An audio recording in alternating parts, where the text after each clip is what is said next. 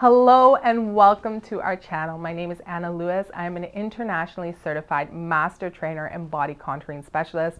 I'm also the owner and operator of Halftime Physique. We offer the best in body contouring education.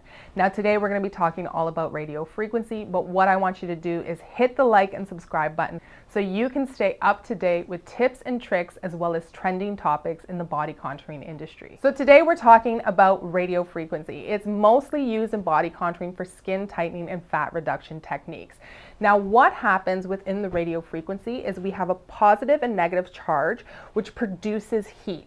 Now when we place that on the tissue, we start to heat the superficial layers of the tissue. The longer we stay on, that starts to penetrate a little deeper and cause some minor damage to fatty tissue as well. The goal with radio frequency, especially in the case of skin tightening, is to heat the skin between 40 and 42 degrees Celsius. What happens when we do this is we're causing minor skin damage.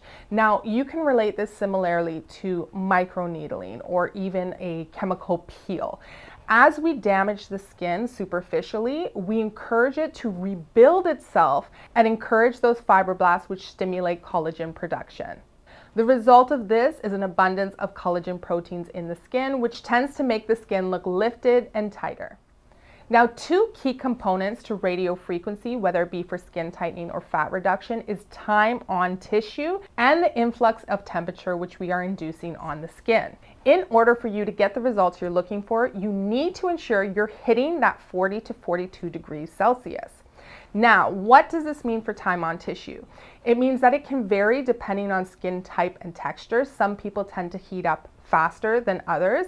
You can also incorporate other methods to reduce the time on tissue and ensure you're increasing the skin's temperature quickly and then maintaining it for the desired amount of time. Now, there is a required amount of time for skin tightening and fat reduction. These two times are very different, and we cover all of that in our online masterclasses. Now, one of the most important tools that I often see missing in a radio frequency treatment is your body thermometer. Now, when you're working with high-end equipment, these thermometers will come inclusive with the handle. What they do is they ensure that you are reaching the correct temperatures to stimulate the reaction in the tissue to give you those desired results of skin tightening and or fat reduction. So how do you incorporate a body thermometer in your radio frequency treatments? You are going to have this thermometer continuously in your hand. The body thermometer has two different settings, one for body temperature and one for surface temperature. It's important to note that body temperature is always going to be hotter than the surface temperature, often by 1 degree, especially in the cases with radio frequency, where radio frequency is penetrating deeper and working outward to treat the skin. Once you've chosen your desired setting, you are going to need to monitor the skin continuously as you work the tissue with your radio frequency handle. Now, when you have reached the desired temperature, you're going to want to make sure you maintain it for those specific amount of times to stimulate the reaction and get your clients the best results. Now, I can't say enough how important it is for you to be measuring the temperature of your skin.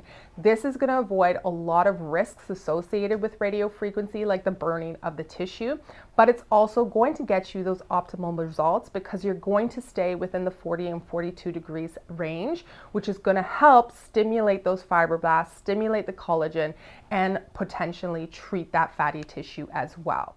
Now, if you didn't learn about time on tissue for radio frequency and the difference between the time in skin tightening and fat reduction, or if you didn't learn about how to incorporate a body thermometer in your treatment process, then I recommend you check us out on social media at Halftime Physique or take a look at our course options on www.halftimephysique.com. Now, don't forget to like and subscribe because we're going to be providing you with essential content to help boost your business and become the best there is as a body contouring professional.